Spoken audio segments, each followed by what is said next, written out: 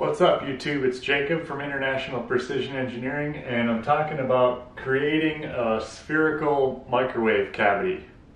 The reason I'm talking about this is because I see a lot of people making magnetron guns where they stick the magnetron in sort of on this board and point it at things, and really all they can get it to do is sort of light up fluorescent bulbs and trip their circuit breakers. Then the real funny thing is everybody's an expert on the internet, right? So you start looking at these comments and, oh, you're gonna die, and oh, this is this is crazy, and if you would have got an education, you'd know that it has to be in a resonating chamber and all this and all that. So I just wanted to take a closer look at sort of what's involved in sort of a fun application of exploding some fruit, and if it's feasible, we'll build it. But I'm going to spoil it for you. I don't think it's feasible, and this is why. The basic concept is we take something like a tomato and put it in between two spherical reflectors and point a magnetron at it. Even though the picture looks like sort of a C here, really it's actually like a satellite dish, right? So you take two of them and put the magnetron in there with the tomato right in the center. When you turn the magnetron on, the microwaves come out of the side, not the front. So you need some kind of waveguide that reflects the microwaves out to the front, okay? And that's what we have here. So it's like a 35-degree angle on the side, and the microwave shown here as waves, totally not to scale, but they're coming out and hitting this tomato, and instead of two beams, this is circular, right? So this would be like a section view.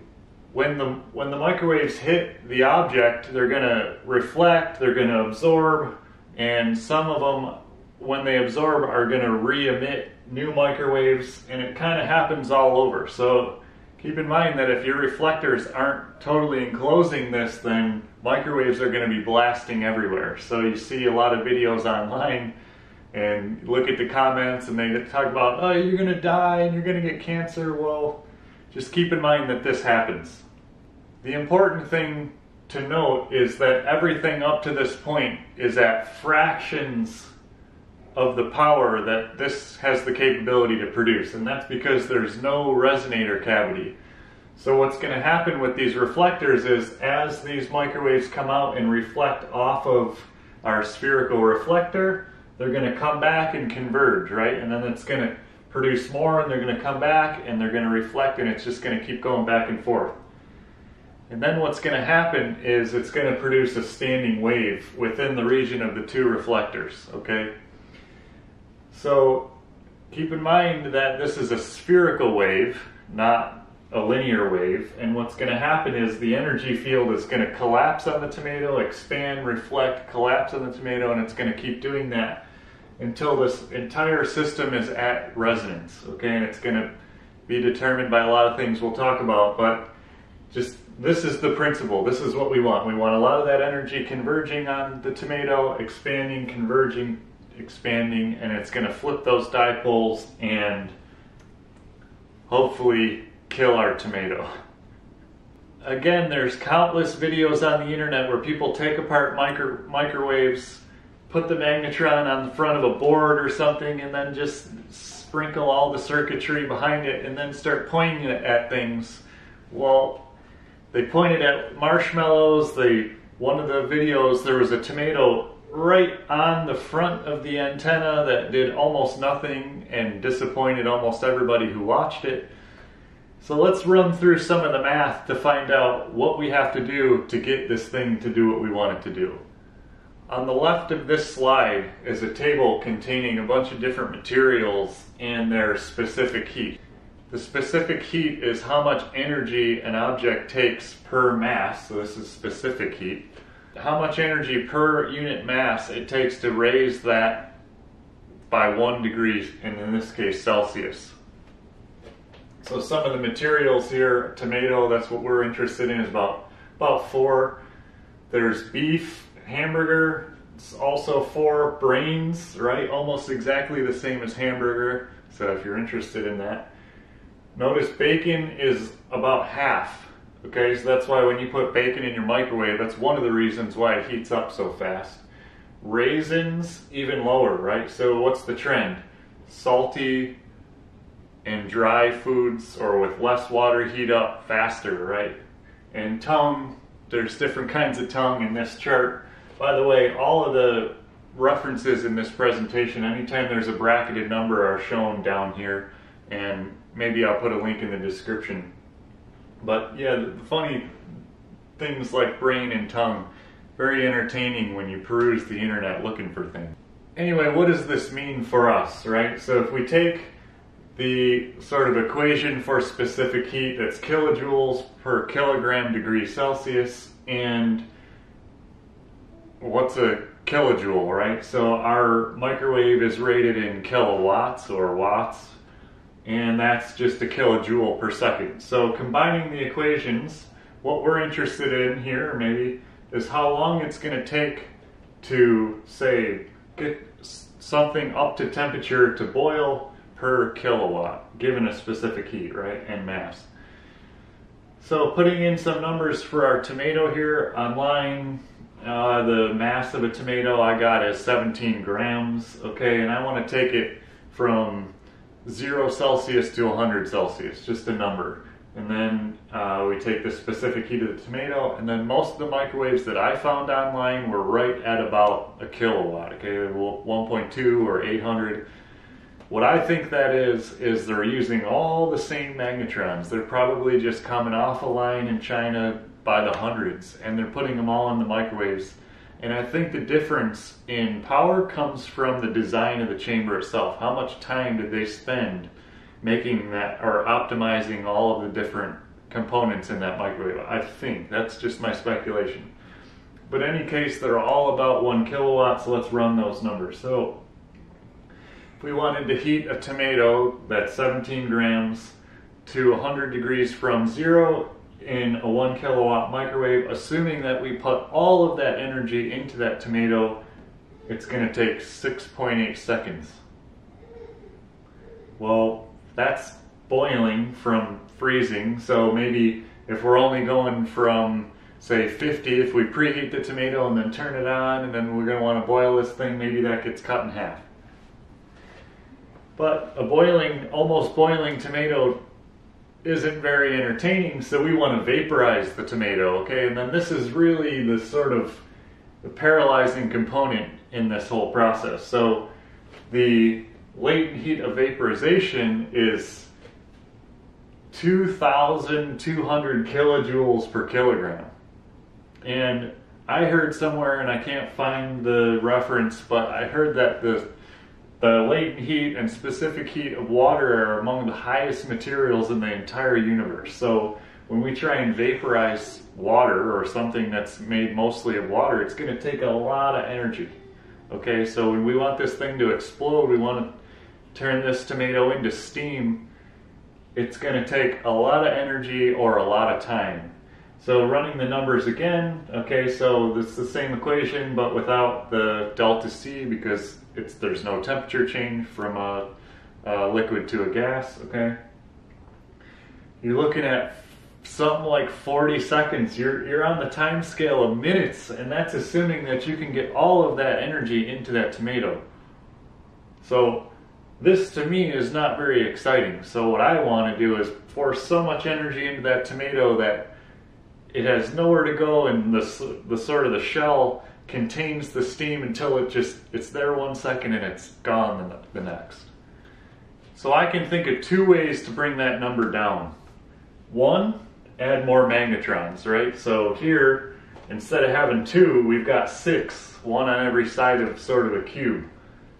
And then the second way is optimize the wave patterns and the mode shapes to sort of localize that energy right into the center of that tomato. And hopefully the center, even like through the skin. One of the challenges with just adding more sources or energy sources is that if the magnetrons aren't all producing the same exact frequency, or if they are producing the same exact frequency, one is out of phase from the other, the wave pattern that gets generated is not straightforward. So the amplitudes don't just add. If I point two magnetrons at each other, the amplitude is not, or the energy in there is not double what you think it is, or double of each, what each could put out. Instead, you get some complicated sine wave, and really they start fighting each other, right? The good thing is that with any resonant system, maybe not any, but most resonant systems just naturally want to synchronize. So if you look at, there's plenty of examples of this online. One of them, like the first one that was documented, is Christian Huygens' clocks, where he noticed two pendulum clocks on the same wall synchronized over, I don't know, months or days or maybe even hours. But if you don't believe me, just Google synchronizing metronomes, right? And then this experiment here, two metronomes of close to the same frequency started out of phase on a sort of free base will align themselves within seconds. It's kind of amazing to see, but it's true. And so what this means for us is if we patch all of these magnetrons together, nature will help us out and will synchronize both the frequency and the phase of all of them. Because they're all resonant systems in themselves and it's in a resonant cavity, the impedance will drive that back, and then eventually all 6 of them, or however many you have, will stabilize to almost the same frequency and in phase with each other. Even with that said, if it's possible and it works, and we can couple all the energy from every single one of those into our tomato, it still only divides our time by about 1/6, right? So linear relationship with time. So 40 seconds plus 6, so you're talking almost 50 seconds. So you're still talking something like 5 to 10 seconds to even do that, okay? And that's not fast enough for me. Back to the 2 ways of how we could plausibly shorten that time. Let's look at the mode shapes. If you've ever looked into how a gun-type nuclear bomb works, essentially what they do is they take 2 subcritical masses and they keep them separated. So they're stable when they're separate, but if they touch, the mass becomes critical and it starts to produce energy, pushing them back apart, okay, or vaporizing them, which the particles spread apart and then the critical mass goes away.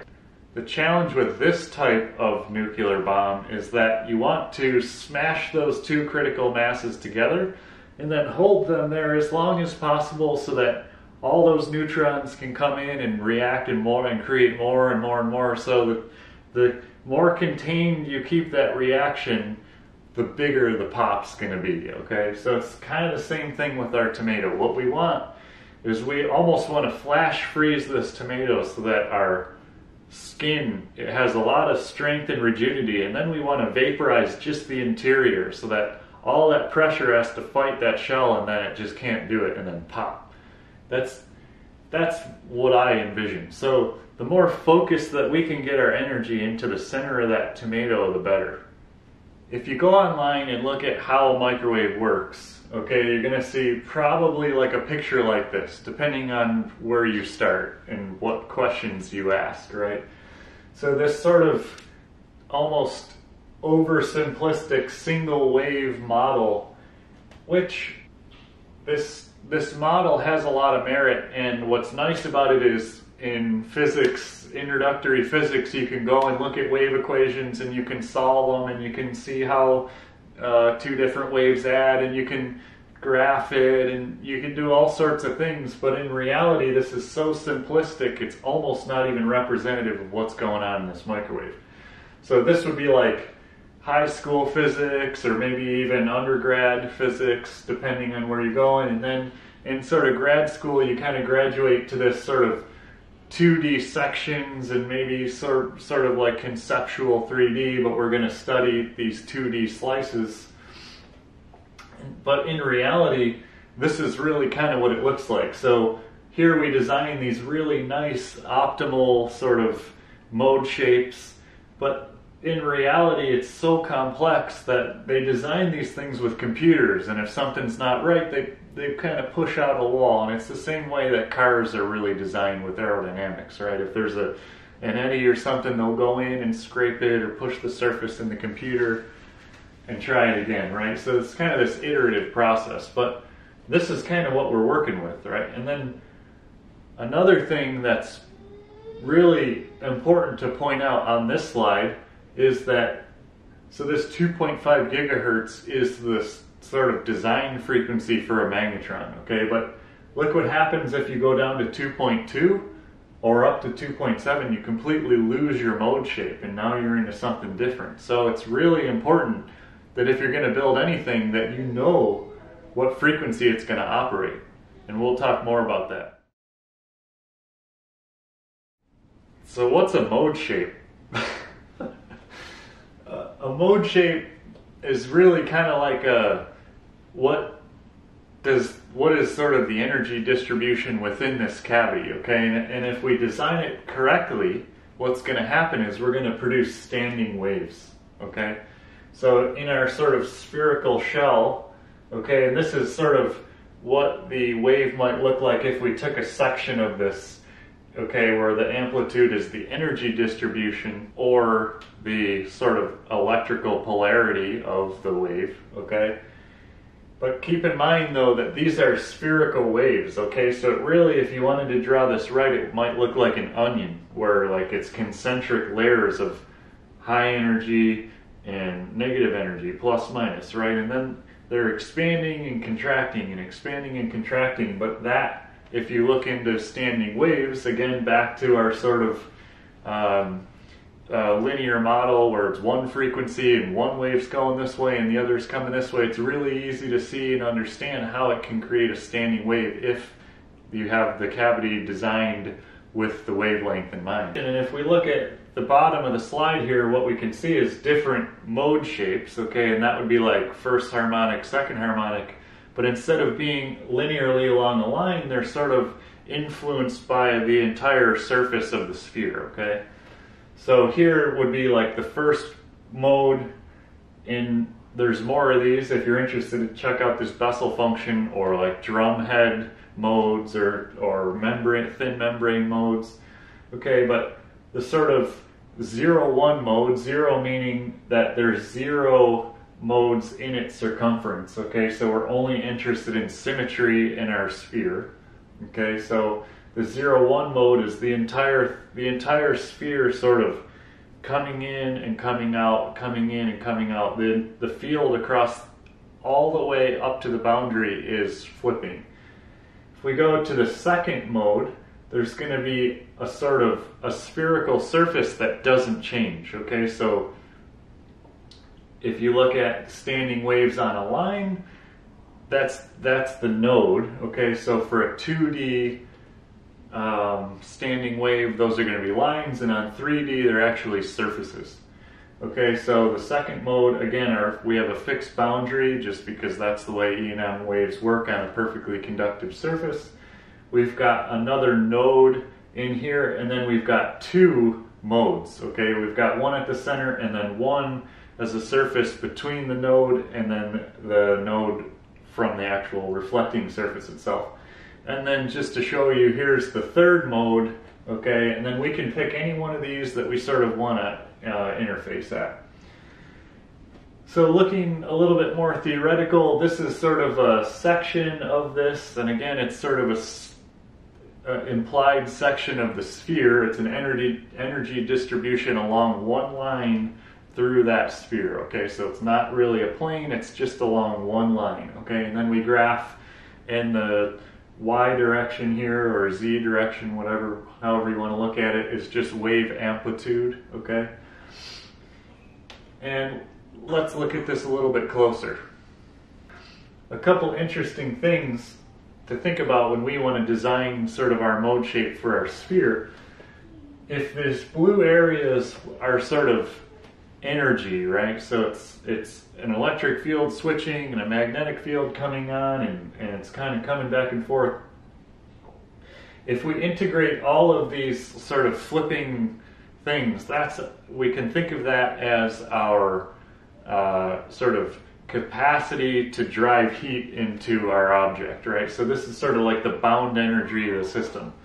So if we design this so that our reflecting surfaces are here, then we integrate the energy in here, and then that's going to get sort of transferred into our tomato sort of when those waves come and smash together. So clearly, the farther out, the bigger, so if this is a set wavelength, the bigger that we make our sphere, the more energy we're going to have to smash into the center of that. So it's sort of like, it's not the higher Q, but the more energy we're going to get, the more localized energy we're going to get into the center of that tomato. Another thing that you probably miss if you didn't really run through the numbers is the fact that this center mode is actually a full wavelength wide, even though it's one or the entire width is positive. So if you think of normal sine wave equations, from node to node is 1/2 the wavelength, but with the sync function, it's actually a full wavelength wide. That's at its peak, and it has to do with the way that the two sort of sync functions that are crossing each other, remember the waves are expanding and converging, so it's two opposing waves, but they're two opposing sync function waves, okay? That's why my green line sort of has this dip here. So when it's at its max and its min, those two peaks drive together and pull up that center peak even higher, and that's like extra energy in there. But then as it's coming down, you start getting this dip as those two peaks separate and come out, okay? So if you're going to build this, keep in mind that this is a full wavelength wide, and then we go out half wavelengths from there. From this diagram, obviously, as we talked about, we want to set our boundary conditions, so we already know that, remember, the magnetron works at 2.54 gigahertz, right, or whatever, 4 or 5.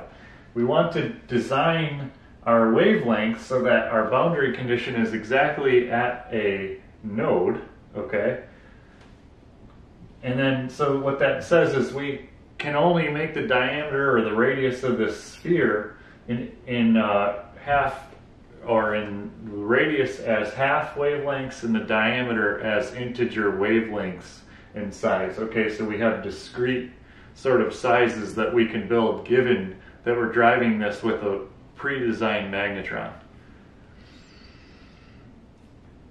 Keep in mind though that this is all normalized to wavelength. Okay, so everything up until now was theoretical, and it's all from generic wavelength.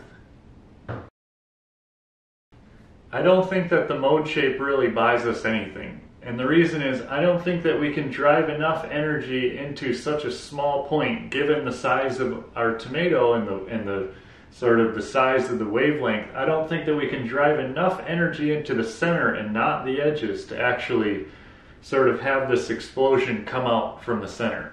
I think that all of the sort of optimizing that mode shape, the only thing I think that will do is make our calculated time more realistic.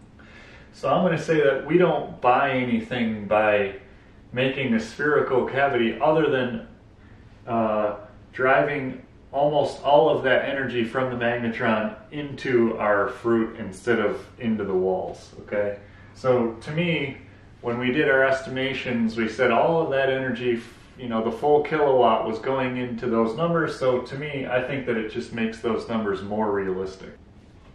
Okay, adding more magnetrons really just reduces the time by the number of them, but it also increases the complexity. And remember that every single one of these has to operate at the same exact frequency. So if your sphere is not spherical and it's sort of like elliptical, well, guess what? There's a different resonance in one width than the other, or the length, right? If it's like a football, the waves travel longer across from tip to tip than they do sort of up and down. So if we had really high tolerance manufacturing and a lot of time and effort to put into this, I think that we could do it. But realistically, I think that this is probably maybe only going to provide, for having 6/1, it's probably only going to cut the time down by 1/3.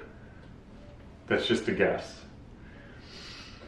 The real reason that that you don't see one in this video, even though it would look amazing, is this. Okay, so and read this first if you're going to do any research on microwave ovens. But it's the fact that when you design this resonator cavity, there's a dielectric in it that destroys all of your sort of simple equations, okay?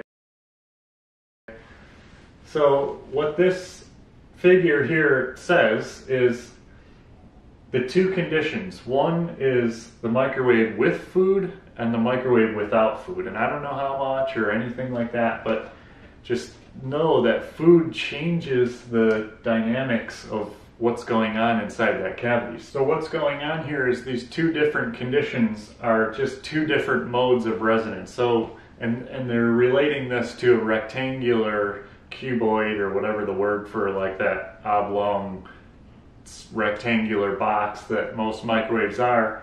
Sort of along its length is going to be one mode, and then along its width would be another, for example. Okay, so the dotted line and the red line are just those two different conditions. But what you see is, okay, so A without food, notice the really high Q peaks, okay? So with frequency along the x-axis, and Q, which just means the ratio of the width to the height, okay, along the vertical axis, and they do say that they're not to scale, okay, so just ignore that.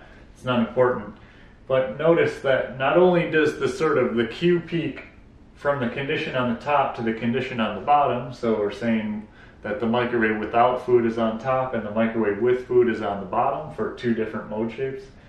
Okay, on the top is really high Q, so I have really awesome resonance. It's working exactly as it's designed until I put food in it, and then it's like, okay, and remember that with those mode shapes, if frequency changes, so does the mode shapes, okay? And that's why there's sort of this broadbanding effect when you put food in there.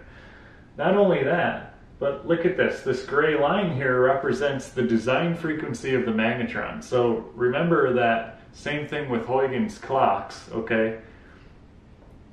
The magnetron will sort of pump in what it can, but the standing waves within the microwave will feed back into the magnetron, and it'll sort of balance itself out. It'll find that steady state, and it's going to operate even if it's outside of the frequency of the magnetron. As long as it's close, it's fine. It won't destroy it like they say online, but it's not going to operate at exactly that frequency that it was designed, okay? And then that's the sort of shifting of these bands. What's really important in this figure is to see that, okay, where is my power? So if my magnetron puts out this sort of frequency spectrum and my resonator cavity resonates at a certain frequency, it's a real stretch to come over here. I'm not putting much power into that cavity when there's no food.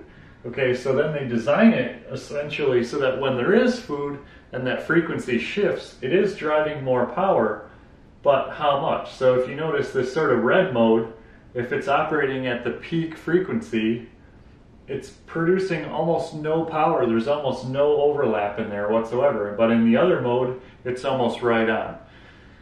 The sort of takeaway from this and the destroyer of all this sort of fun is that, one, there's just not enough power in these magnetrons to do anything cinematically fantastic, okay? And two, if you don't know what that dielectric's going to do to your resonant system, all your numbers sort of are just guesses, okay? So between those two facts, this is where I'm ending. If you're still with me, thank you for watching. I really enjoy the support that I get from my channel. If you like this stuff and want to see more, don't forget to subscribe. And most importantly, if there's things that you don't agree with, I'm not an expert, I don't claim to be. If there's sort of over exaggerated assumptions or anything, leave a comment. I'm sure that other people would love to argue with you about it, and I think it's entertaining myself, and to be honest, it's all in good fun. So thank you. We'll see you next time.